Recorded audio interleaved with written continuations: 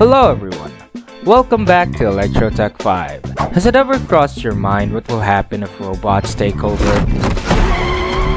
Pull over! I'm not driving! With the rapid development and proliferation of robotic weapons, machines are starting to take the place of humans on the battlefield. At present, military officials generally say that humans will retain some level of supervision over decisions to use lethal force, but their statements often leave the possibility that robots could one day have the ability to make such choices on their own power. What will happen if these robots start to kill humans? We can't file a case against them, perhaps we can sue the company that made them, or will it be as easy as that if these robots will kill hundreds of people?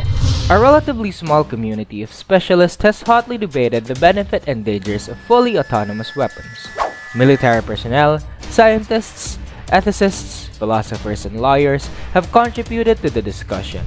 They have evaluated autonomous weapons from a range of perspectives, including military utility, cost, politics, and the ethics of delegating life and death situations to a machine. According to Philip Alston, then UN Special Rapporteur on Extrajudicial Summary or Arbitrary Executions.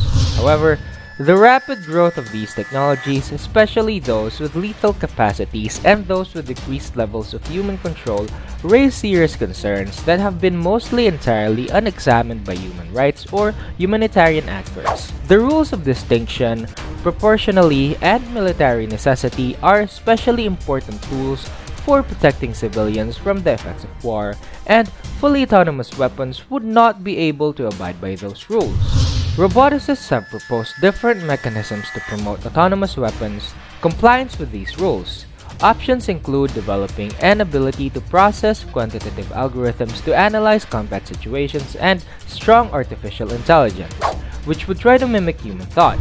But even with such compliance mechanisms, fully autonomous weapons would lack the human qualities necessary to meet the rules of international humanitarian law. These rules can be complex and entail subjective decision-making, and their observance often requires human judgment. For example, distinguishing between a fearful civilian and a threatening enemy combatant requires a soldier to understand the intentions behind a human's actions, something a robot could not do. In addition to that, fully autonomous weapons would likely contravene the Mertens Clause, which prohibits weapons that run counter to the dictates of public conscience.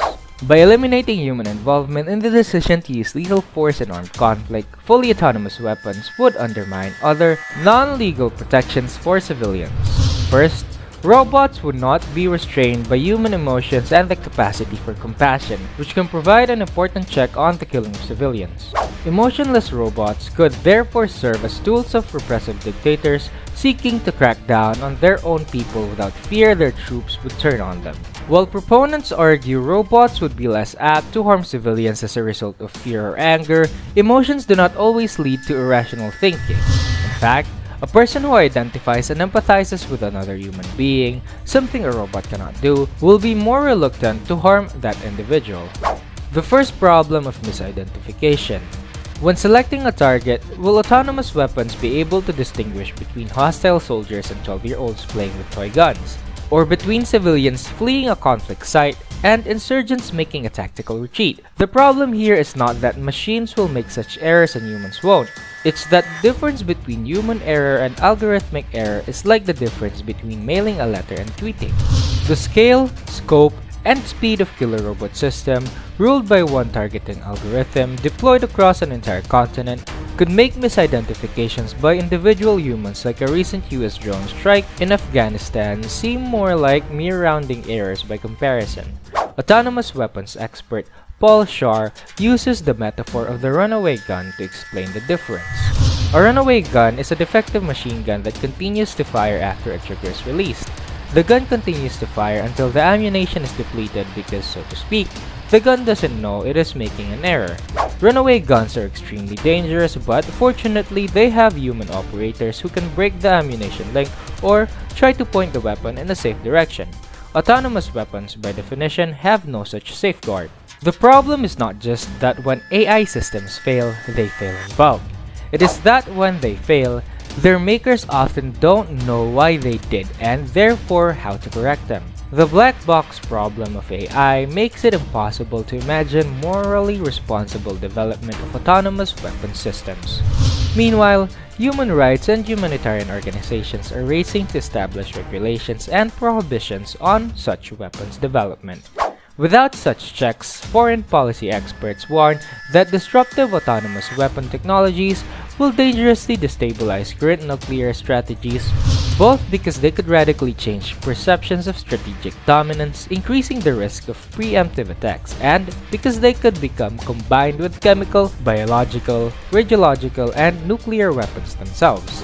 After hearing all those, are you still looking forward to see the future full of robots?